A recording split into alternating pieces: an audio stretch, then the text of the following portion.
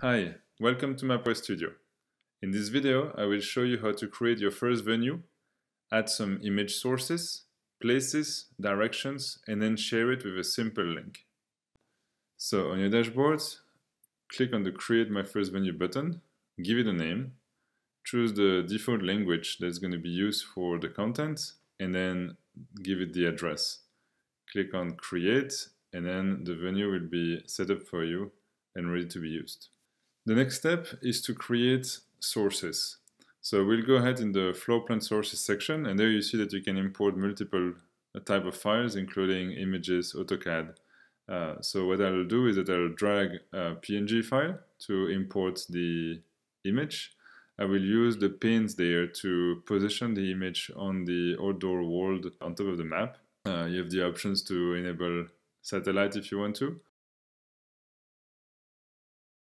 I'll specify what floor it is, and then I'm ready to import. It's going to take a few seconds. While it's importing, I'm actually going to drag immediately the second floor that I have. So create a new raster source, and then it will, in the same way, propose me to align it.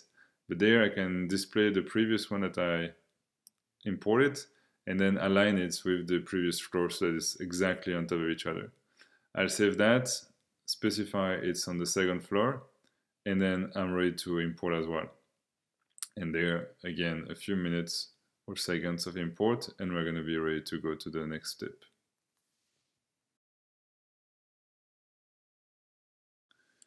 To add places, we'll go to the places section, and there we'll have the possibility to create either points or polygons. So let's start with a point. We just need to click on the place where it is. We give it a name. We select a place type. There you can start from the Mapwize catalog that we have. So you see we have a lot of different ones that are ready to be used with style and icons that you will be able to modify afterwards. We can give it a translation. For now we only have one language. And we can save that. And then we'll go to the second floor and then create another place, and for that one we'll use the polygon. So we just need to open the polygon drawing tool, click on the different edges of the place, and then when we are ready to go, we double click or we click on the last one and it will close the polygon. Same way we choose the place type that you like, the translation that is going to be displayed on the map, and you can save that. And for now, we're going to be done with the places. The final step to have your venue functional is to draw directions so that we'll know how to compute itineraries inside of your building. So we can use the draw mode to start drawing a graph. So we just simply hit the corridor. So where the user is going to be able to walk inside of the building, we can reconnect, we can add new edges. And then we can use the select mode when we need to change again. And there I will create a special node that will be the elevator. So I'm going to create a new connector. I give it the name elevator 1, for example. It's going to be a type elevator. We have all the options, but for now we keep the standard ones. And then what we will do is to add it directly on the second floor.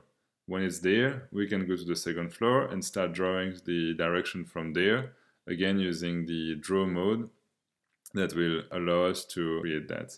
So obviously I can zoom in, zoom out to make sure that I get the exact directions that I need across my building.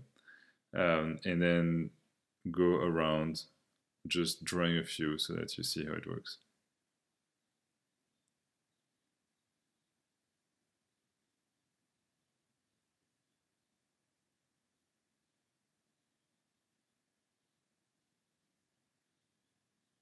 There we go, a few adjustments, and then we're ready to save.